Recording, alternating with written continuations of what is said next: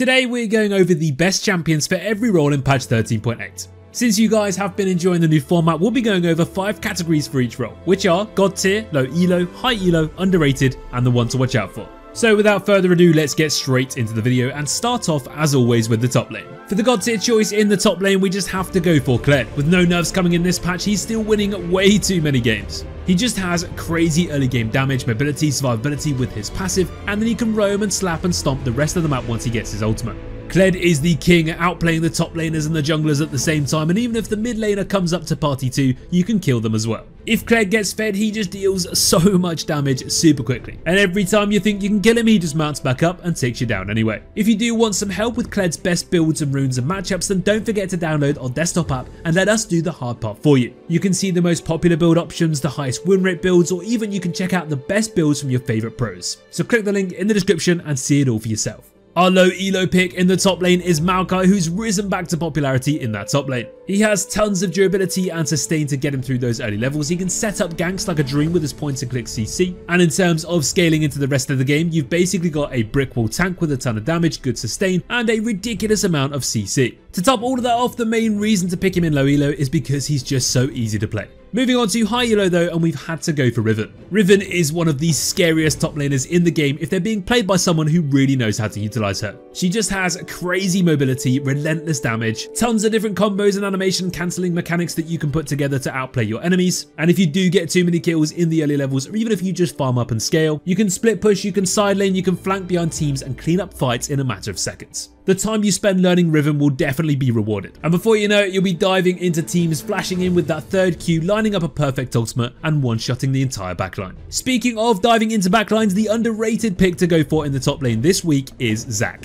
Now in the last year, Zac has definitely not been underrated, but people have stopped playing him in the top lane and for no real good reason. It starts off in early levels with ridiculous sustain with those blobs, and it's really hard to outtrade him. He can jump onto you whenever he wants with his E, and if you don't have any CC to stop it, you can't really avoid it unless you've really got those happy feet going. He can set up ganks in that top lane for his jungler with his CC, and if that doesn't work out, well, he can just roam to mid lane, roam to bot lane, and carry the rest of the map instead. We all know just how good Zac is when it comes to team fights as well, with his crazy disruption, insane sustain, mental damage, and even if he does die, he's still got that passive to get through too. Moving on to our final top lane pick of this patch, which is the one to watch out for, which is going to have to be Poppy. Now Poppy was already in a really good spot, but Riot have actually buffed her this patch too, and now she's probably going to be a bit broken. Poppy has so much disruption in her basic ability. She's got that W to avoid dashes, she's got her Q for burst, even her passive shield is underrated, so watch out for that too. She can set up ganks just like most of these other top lane picks we've gone for. Her E into walls is so punishing, and if any fight doesn't really look too pleasing, she just charges up that ultimate and sends the enemies back to the shopkeeper. If you like infuriating your enemies with a lot of disruption and CC, some surprising damage, and some serious anti-mobility, then Poppy should be someone you're playing. Let's move into the jungle now, and our god tier pick just has to still be Jarvan. Yes, despite the nerfs in patch 13.8, Jarvan is still king of the jungle. He has tons of early damage, great early ganks with that EQ flag and drag combo, his ultimate is devastating in teamfights, and his combination of tankiness, durability, damage, and CC just makes him so much better than anyone else you can play right now. We definitely expect some more nerfs coming to Jarvan in the next few patches, but for the time being, keep playing him, keep abusing him, and keep getting that free LP. Our low elo pick in the jungle is Nocturne. Every single patch this season, Nocturne has flown under the radar, and he's boasted a really impressive win rate throughout. Nocturne snowballs like a monster. His ganks are devastating with that ultimate, and those spell shields and fear tethers can be really strong too. Nocturne has a variety of builds to go for. You can go Glass Cannon, Axiom Arc, Edge of Night Assassin, you can go for a Stride Breaker Bruiser, but whichever one you go for, you are seriously going to be a problem if you do get a bit too fed in the early game. Nocturne is a really easy champion to play, which is why we've put him in the low elo category this week. But there are still things you can do when you get good at him, like those perfect timing spell shields, or even those drive-by smites with your ultimate. If you haven't really tried him yet this season, then seriously you should definitely give him a go. He's a great pick, and he could be your ticket out of elo hell. For high elo, we've got to go for the recently buffed Nidalee. She's always been a champion capable of destroying games before they even get started if she's being played by the right person. From kiting camps to spearing people in ganks to jumping in and pouncing and biting their noses off. Nidalee can get super duper fed super quickly, get that Magi's Soul Stealer stacked up, and start one-shotting people with those spears. Nidalee is one of those champions that you get massively rewarded when you put some time into her. She is not easy to play, she's not easy to be impactful on because of her unique playstyle, but if you are a bit of a jungle demon in high elo, you know how to punish the enemy jungler, you know how to invade, you know how to gank and keep tempo, this patch is the perfect time to bring Nidalee back out of the locker. Another recently buffed champion takes our underrated spot this week, and it's going to have to be Lilia. The prancing, dancing queen of the river is back in the jungle and much better than people realise. She can dance in and out of fights and kite with that movement speed and healing, and if you do manage to land that 5-man sleep on Lilia in a big clutch late game teamfight, the chances of winning it are going to be extremely high. Lilia does a surprising amount of damage, but she's also fairly durable, depending on which item build she goes for. She can go full AP, AP bruiser, or even a bit more tanky. But whichever build you decide to go for, you should definitely start to play Lilia again. Finally, our one to watch out for in the jungle just has to be Fiddlesticks. Now, to be honest, we could also put him in the god tier, but he's just not quite as popular as Jarvan. But when you do see Fiddlesticks, you definitely remember why he's so damn scary. Fiddlesticks has a ridiculous amount of CC. He has sustain with his drain, great damage, but the most important thing to think about when playing or playing against Fiddlesticks is playing around his ultimate. Yes, the Crow Storm just allows him to carry games from obscure angles and dive into teams and kill everybody on his own. And if he does get a few too many kills and gets those items sooner rather than later, he can genuinely 1v5. Objective pits, confined spaces in the jungle, and everything else like that are his best friend. So if you are playing against Fiddlesticks, you need to always be wary of where he could be, because ahead or behind, one good ultimate is all it takes for Fiddlesticks to win the game anyway. Moving into the mid lane now, and of course our god tier choice just has to be Annie. She is absolutely everywhere right now at every single rank and winning a stupid amount of games. She's great in the lane phase, she can bully with those Qs, she can set up ganks with her stuns, and then once she gets level 6, the world is her oyster. One big flash timbers is all it takes to win any teamfight. Or you can just use it to burst down a specific enemy target like their AD carry. She does so much damage in teamfights, but she also brings her shield to the table too for that bonus movement speed, and of course massive amounts of AoE damage and CC. The nerfs she got recently didn't really make too much of a difference, and she's still easily one of the best champions in the game in 2 different roles. So if you aren't playing Annie yet, why not? Our low elo pick in the mid lane just has to be Pantheon, and yet another champion who probably should have been nerfed in patch 13.8. Pantheon just wins so many lanes, and if he does win lane, he stomps and snowballs at a ridiculous pace. He can shut down low range matchups super easily with that W and E, he can poke longer range matchups into kill range with his Q, and he can roam around the map with that ultimate, carry lanes, carry games, and just get super involved at all times. He also has a variety of different builds you can go for. You can go for that Blade of the Ruin King Black Cleaver tank destroyer, or you can go full glass cannon and just one-shot their AD carry every time they pop up on the map.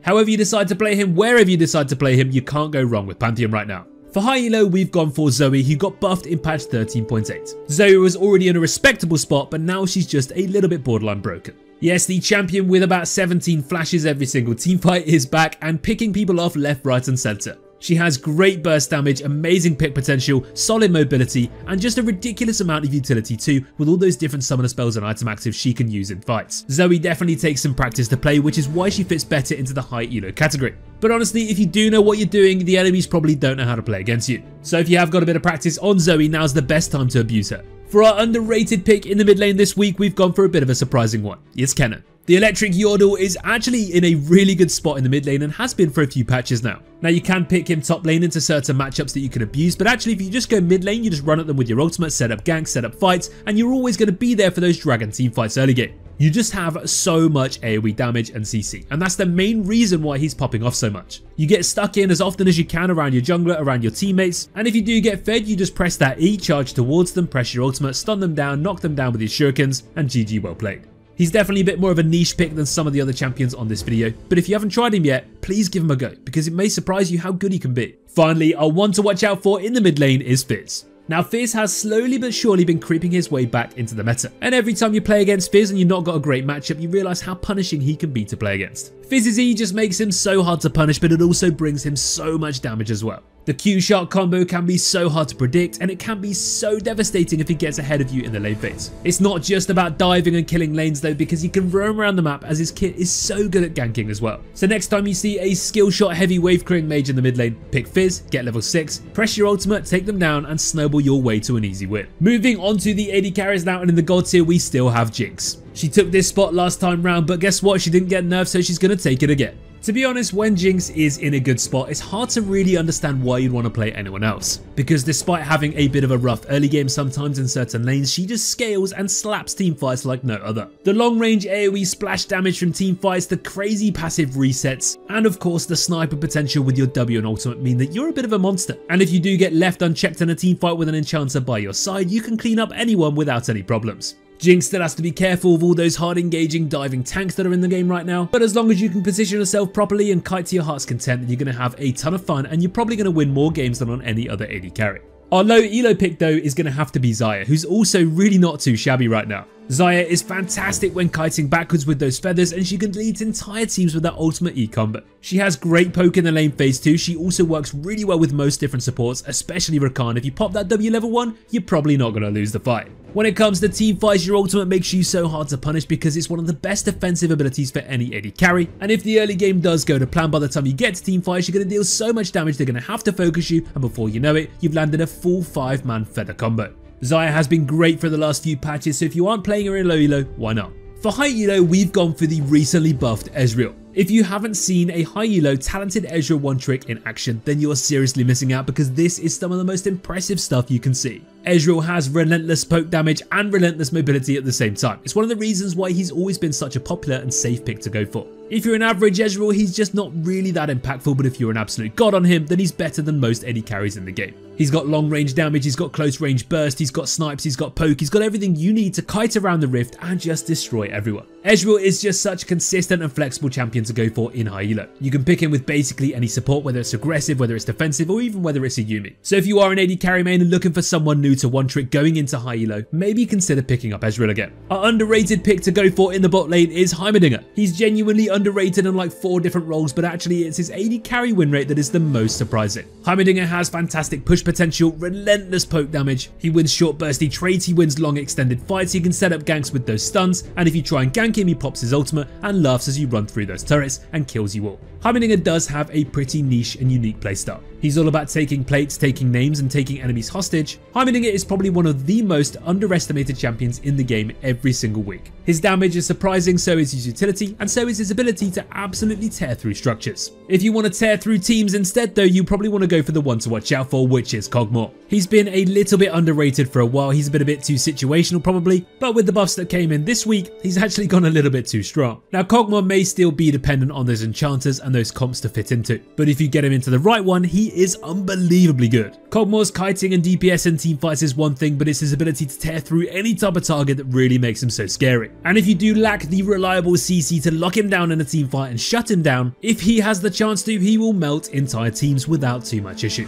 Finally, let's move on to support now, and our god tier choice just has to be Rakan. The most mobile support in the game with the biggest potential is still running Riot, and his ability to dive into backlines and lock down teams is still just as good as ever. He can dash and dive and initiate and escape and disengage and everything else along that goes with it. He's got heals, he's got shields, he's got utility. He really does have it all. And despite getting nerfed in patch 13.8, he's still the best choice to go for. Rakan works well alongside most AD carries, he works good against most enemy team comps, and you just really can't go too far wrong, as long as you have got the skills to pull him off consistently. Moving on to our low elo pick, we've gone for Melio this week. Now Melio is just so oppressive and so easy to be impactful on. Even if you're struggling to land those Qs, your WE and ultimate's utility will be more than enough to make your mark on any game. Melio also just works so well with those top AD carries. I mean, Melio Jinx is one of the most terrifying lanes in the game to play against right now. And whether you get ahead with that bonus range and healing in lane, or whether you just play for those massive team fights where you can really put your enchanter skills to the test, Melio is just working wonders throughout all parts of the game. And by the way, he's pretty damn easy to pick up and play, making him perfect in low elo. For high elo though, we've gone for Senna. Now Senna does take a bit more practice to play consistently well in teamfights because she is insanely squishy, but she more than makes up for it with her crazy long range damage, good sustain and poke in lane, and ridiculous scaling. If you manage to stack up those souls, by the time it gets to late game, you're going to be able to auto attack people from super far away. and they will do some serious damage too. Aside from that damage though, Senna also offers so much and brings so much to the table. Her Q is great at poking and sustaining through her teammates. Her W is brilliant at locking down enemies and escaping bad fights. Her E is great to disengage or engage in with your jungler with that invisibility. And by the way, if enemies have point and click spells, they genuinely can't hit you when you use your E. Then of course you've also got your across the map ultimate to dish out tons of damage and shields to your teammates. So what's not to like? If you're good enough to position like a beast and really maximize your damage output and utility output, then Senna is a top pick to play this patch. Moving on to our underrated support, and for the second time featured in this video, it's Maokai. Now of course Maokai's playstyle in the support is different to that of the top lane, but he still brings a lot of the same obnoxious traits to the table, which are incredible CC, brilliant ways to set up ganks and fights, and fantastic impact throughout all stages of the game. Now Maokai's support is all about jumping onto enemies with his W and knocking them back into his AD carry. He packs a lot more damage than people realise, and the W is so punishing to play against if you don't have flash available. If you can't find kills in the lane, you can just roam up to the mid lane and gank there. You can party up with your jungler and run around the river, or you can wait for those big dragon fights and land a 5-man ultimate. Maokai's support is still just as strong as ever, so if you haven't been playing it recently, here's a reminder to pick it back up again. Finally, our support to watch out for, and the last champion featured in this video today is Alistar. Yet another buff came in for Alistar in patch 13.8, and now it's really the time for the cow to shine. Alistar's CC is just as good at engaging as it is at disengaging. He's brilliant at peeling for his AD carry, but he's also fantastic at diving turrets, taking down enemies, and just popping that ultimate and tanking it all fine. The top Alistar players really know how to punish the rest of the map too though. You hex flash over Raptor's wall and knock them back into your mid laner, and that's going to be a free kill every single time. From tower diving in the lane phase to relentless crowd control in teamfights to peeling like an absolute beast. If you know how to land those WQ combos consistently, Alistar is one of the best supports you can play right now. And on that note, that brings us to the end of our video all about the best champions for all roles in patch 13.8. We hope you all enjoyed the video, and let us know in the comments who you're having the best results with. Don't forget to click the link in the description and download our desktop app to get all those stats, builds, matchups, guides, and so much more. Thanks for watching, and we'll see you next time. Take care.